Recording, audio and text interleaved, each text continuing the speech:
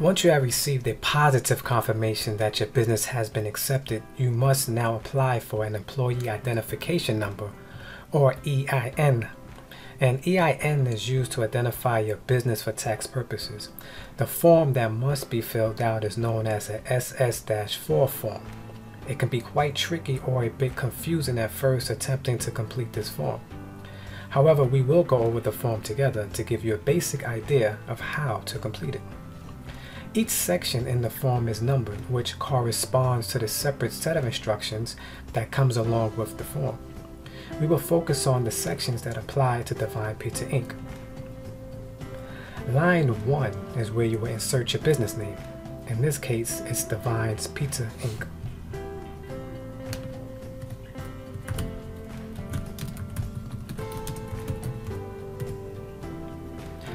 Line 2 will not apply to your business because you do not have a trade name. So in this case, you will insert not applicable, which can be shortened to N/A. Not applicable will be inserted into all appropriate lines on this form.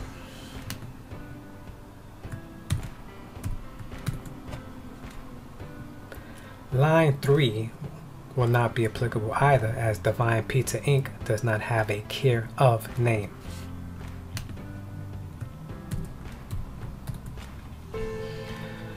Line 4A is where you will insert the mailing address of the business. In this example, we will insert 5555 5th Avenue, Suite 201.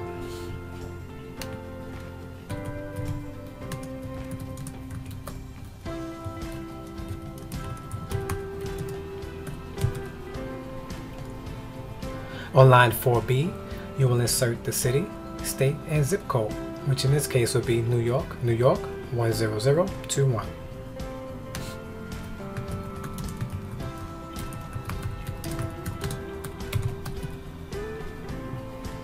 Line 5A is to provide a street address if it is different from your mailing address.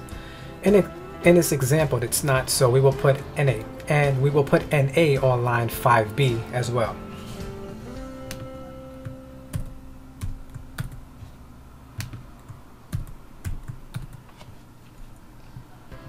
Line 6 is where you will insert the county and state where the principal business is located. In this case, the principal business is located in New York County, New York State.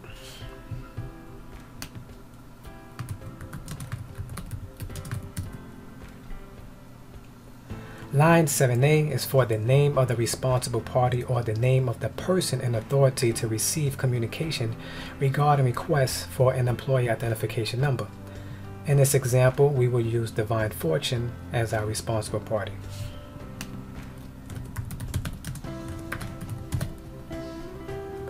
And on line 7B, we will insert Divine Fortune's SSN, which stands for Social Security Number. For our example, we will just put 123-45-6789.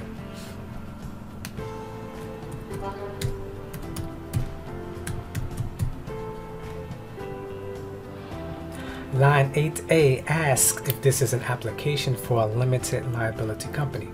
In this case, we would check the no box.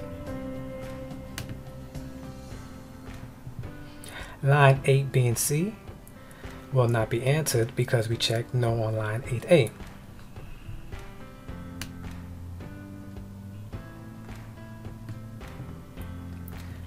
Line 9A asks for you to check only one appropriate box to describe your type of entity. In this case, we will check the box that says corporation.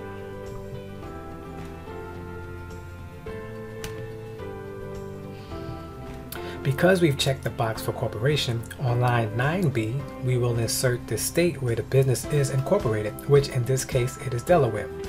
In the foreign countries section, you can put NA.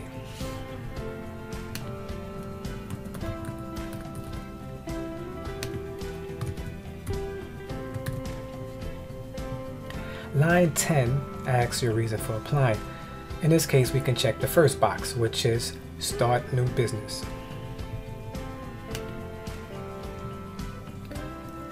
Line 11 is where we will insert the day your business started. In this case, we can put that the business started October 27th, 2019.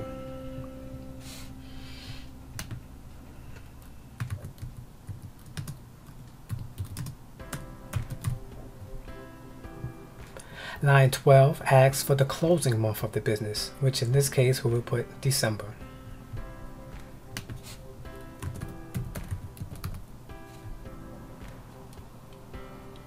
Line 13 asks you to list the highest number of employees expected in the next 12 months. There are 3 categories where you can insert the number of employees: agricultural, household, or other. Under the other category, we can put 4.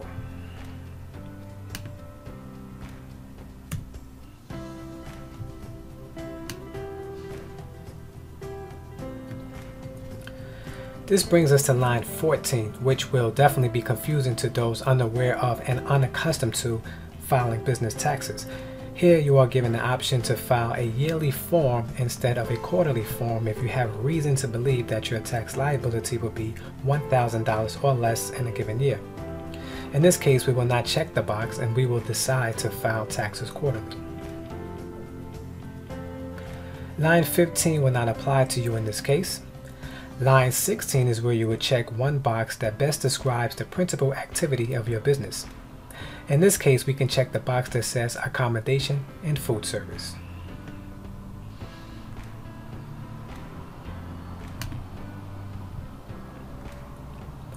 In line 17, you will put exactly the goods you are providing. In this case, you are selling pizzas and cold beverages.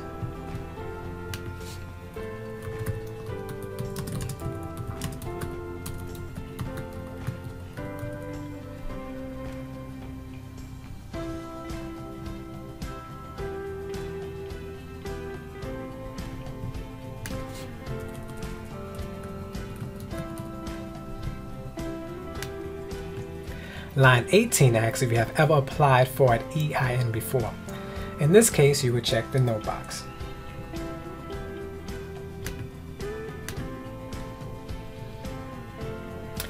The section that has third-party designee is only filled out if you want someone else to receive the EIN on your behalf. In this case, we will leave it blank.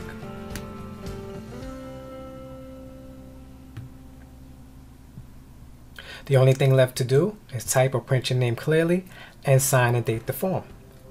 And this is the basic understanding of how to fill out the employee identification form. As with the articles of incorporation, this form will most likely be filled out by an attorney. However, now you have an understanding of the form and information required to keep your business in compliance with the necessary laws. Once the EIN is filled out and filed, the IRS will normally mail you an acceptance letter granting you a new EIN. This is a sample acceptance letter that your business will receive from the IRS. To the top left of the document, you will notice the business name and the address of the IRS. Directly underneath, you will notice the name and address of your business. In this case, it's Divine Pizza Inc. To the mid-right of the document, there will appear the date of this notice, the unique identification number given to your business, the form your business filled out to receive this number, which in this case is SS-4, and a unique number for this motion. Directly beneath is a phone number to contact the IRS if you have any questions or need assistance. The body of the letter basically thanks you for applying for the EIN, telling you what the EIN is and the purpose of it being assigned to your business. And as it states in the last line, please keep this notice in your permanent records. As we wrap up this lesson, consider the following questions. Would you rather fill out the EIN form yourself, or would you rather place the responsibility in the hands of an attorney?